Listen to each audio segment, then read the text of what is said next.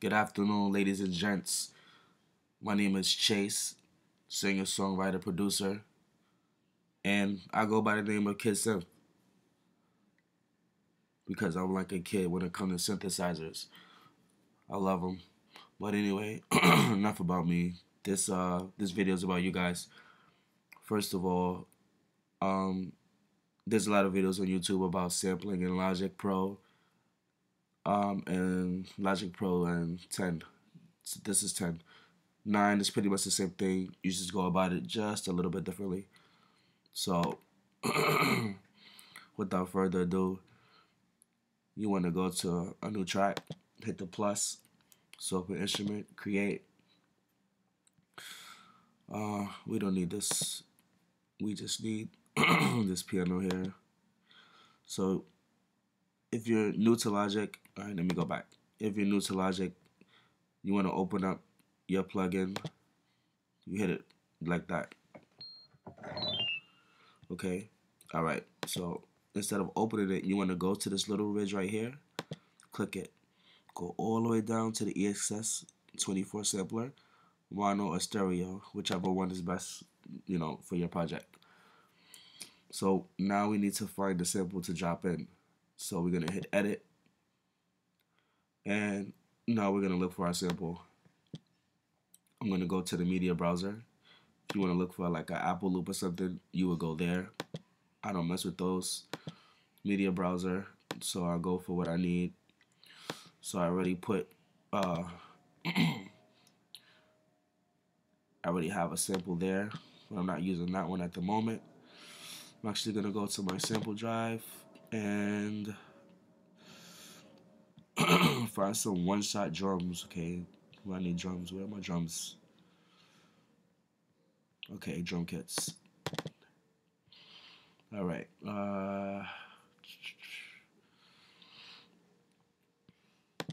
Let's go to a hi-hat.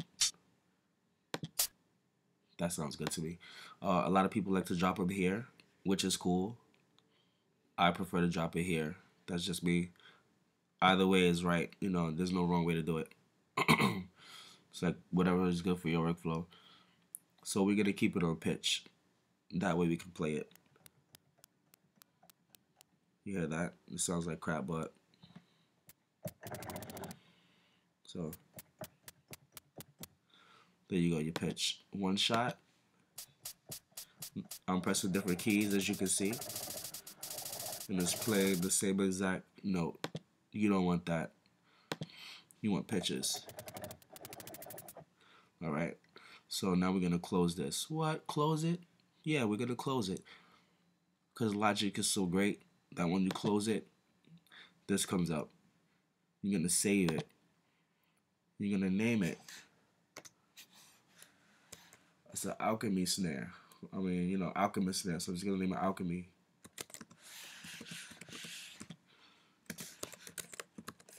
Okay, save that. You see right here, alchemy snare. Now we can play it out.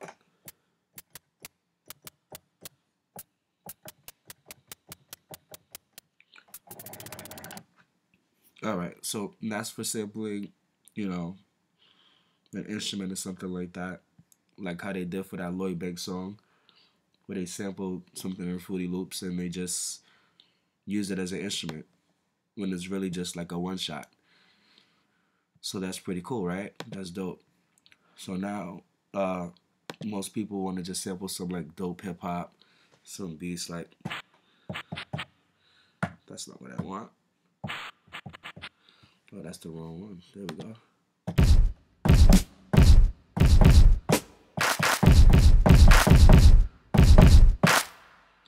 All right. I got some dope samples, I know. But anyways, so what we're gonna do now, I don't need this. We're gonna delete that. So now we're gonna find a sample to drop in, right? So we're gonna go to my home right here. Desktop. We're gonna drop this dope loop right here. We're gonna drop that in.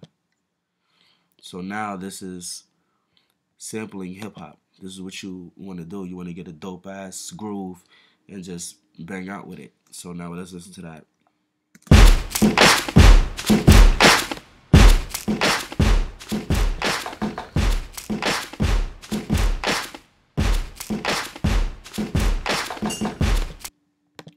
That loop right there, that I don't want to give out my secret, but my boy TraumaDrums.com, he programmed this loop. These are all his custom drums. Um, he's cool dude. He's always gives back. This is like free. You know, he gives out free drums here and there. So check him out. Um, let's see here. All right, but so now let's say this is like some straight crazy old school loop that you just want to chop up.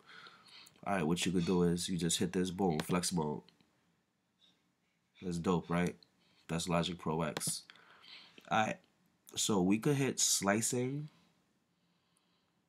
I don't really do this. I usually like cut it myself. Like I would like open it up and I would get my scissor tool and just cut it right where I want it to go and then chop it up like that.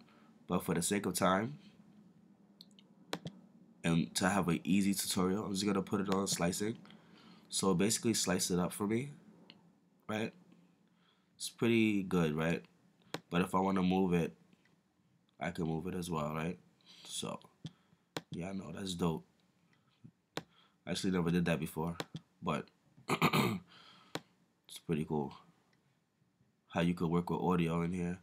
So people always talk about Ableton. Yeah, that little guy right there, Ableton. Yeah, Ableton is not the only program that's good for this. You know, messing with audio and like, you know, warping it and doing all of that. Like this is 85 BPM, but if I wanted to warp it and change it to a whole nother you know, BPM, I could do that. Look right there. You see that little squiggly joint right there? I can warp it 1, 2, 3. I don't think there's another program that can warp that fast. Alright, so now that we got this, let's select it. Okay, now we're gonna convert to new sample track. Now let's say you cut this up, right? You can still do the same thing, select it, convert to sample track. Now this is the name of the instrument because now you're turning this loop into an instrument because now you're gonna make it playable. So it's gonna range from C1 to A1. Hit OK. It's already done for you. This, we don't need that. So now we're here. Now we're gonna be able to play out this. Is this far on my keyboard?